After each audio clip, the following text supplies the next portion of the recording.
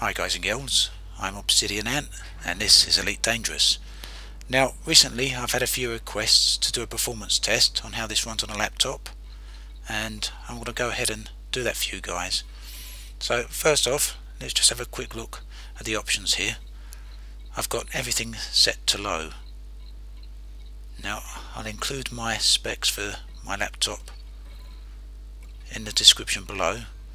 I'm running at a resolution of 720p, and you should just about to make out the frame rates in the top left hand corner of the screen there in the purple writing, and inside the stations I get around about 25 frames a second.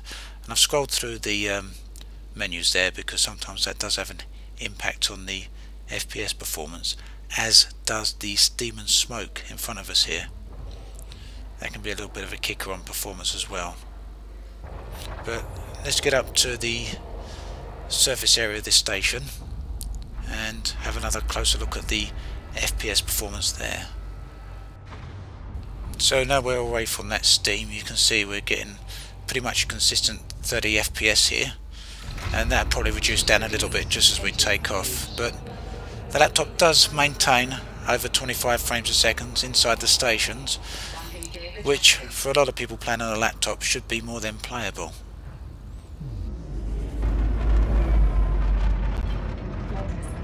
So obviously out in space we're going to get a lot better performance with over 50 frames a second here and a peak of over 70 frames a second. So far from bad. Now the game is running in low settings as you guys saw, but it's still a fairly pretty game. And you will find that you can enable settings like the FX quality, improve that to at least medium and maybe even high, and that will have a relatively small impact on your frame rate performance, whilst at the same time giving quite a fast increase into the graphical quality. You should also be able to add bloom without too much decrease in performance. Shadows are the one that tend to be a bit of a kicker on performance end of things, but you might be able to get away with low quality shadows and lose just a few frames a second.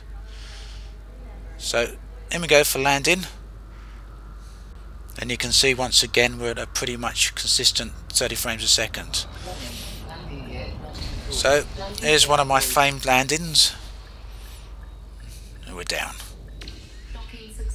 So next up I'm going to show you one of the combat missions in the asteroid ring tutorial zone. I think it's tutorial mission 3, basic combat.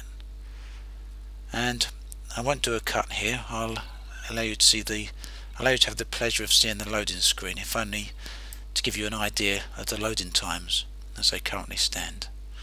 Now I'm not using an SSD, I'm using a regular inbuilt hard drive, but the performance of the hard drive is usually fairly good, as you can see there. That didn't take too long. Right, now even on my desktop where I'm running a GTX 780 and an i5 2500K, I do have a significant performance hit sometimes in the asteroid fields, even though that game on that computer is set to max settings. But as you can see here, on medium settings we get a decent performance. Again, regularly hitting the 30 frames a second mark, which is pretty much ideal for a smooth play session.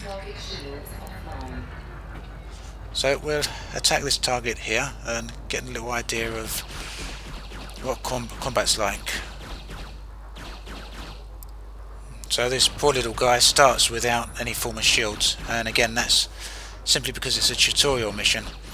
And as you can see, even with the lasers firing and an NP ship flying around among asteroids, we don't take really any hit at all on performance. We're still maintaining over 30 frames a second. Now the reason I've chosen the tutorial missions here is because that, all things being equal, everyone should be able to replicate the same circumstances and the same environment, whereas if I happen to choose one of the online areas, even if it's a core system like Erenin, there's a lot of other factors that come into play, such as network performance and the number of other players in the area. There, target destroyed. So there we have it. Elite Dangerous works perfectly okay on a medium spec laptop. I'll catch you guys and girls next time. This has been Obsidian Ant, signing off.